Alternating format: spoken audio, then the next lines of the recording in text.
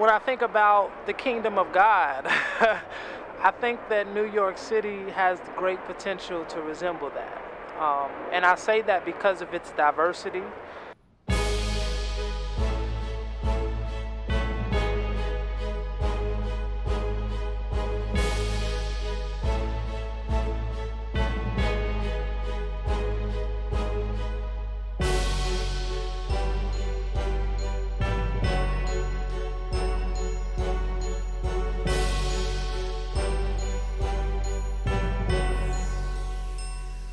The sad reality is, although New York City is a very diverse place, it can be a very segregated place.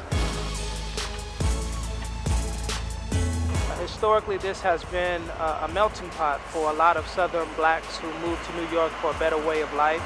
Recently, however, the neighborhood has experienced a great change and transition. Gentrification is happening, and so I think that's one of the challenges that's happening currently in the neighborhood, but also one area of opportunity.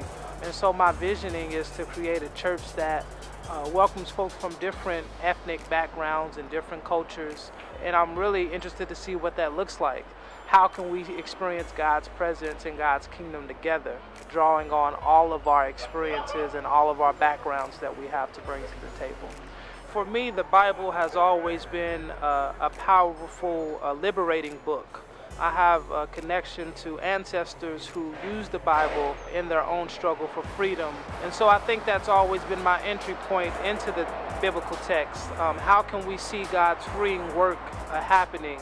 I'm primarily interested in that narrative as it relates to black men and boys who don't have access to certain resources and certain ways of life that other folks have access to. I'm interested more specifically with working with those who are incarcerated and also those who are formerly incarcerated. We incarcerate the highest number of individuals anywhere in the world. When you look at the history of incarceration in this country, it's directly tied to the issue of race. A lot of the plantations that existed back then that housed the slaves, those very same plantations were turned into prisons where they incarcerated a large number of black and brown folks for crimes that our counterparts would not receive the same sentencing for. What is God's message to that demographic of folks? How is the Bible speaking a liberating message to them? Perhaps one of the major pinpoints that I try to reference are the Beatitudes that are found in the Bible. I like the way that they draw us to think of a countercultural narrative that we can live into. Blessed are the merciful, for they shall obtain mercy. I think this whole context of working with incarcerated folks, the question of mercy comes up very often because I think that when folks do a wrong, we typically think, what should their penalty be? What should their punishment be? And I think the sad reality is when that punishment or that penalty goes beyond someone's sentencing. Once they've paid their debts to society, why aren't we able to extend mercy to them? Why aren't we able to give them the second chance that's needed in order to build a better life for themselves? My father, he passed away when I was 3 years old. My mother was there, but she was a single parent, spent a lot of hours at work in order to provide for my brother and me.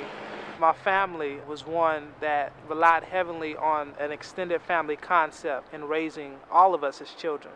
Like we all were able to take ownership of one another. What affected one affected us all in some way. And so we were all able to pitch in order to support each other. And so what I'm really interested in is reclaiming some of those village-like sensibilities. What does it mean to build that network amongst folks that aren't blood relatives, but that have the capacity to support one another, that have the capacity to look out for each other, that have the ability to resource share to make sure that no one is left without. I would love to see us on the forefront working for the change that we desire to see.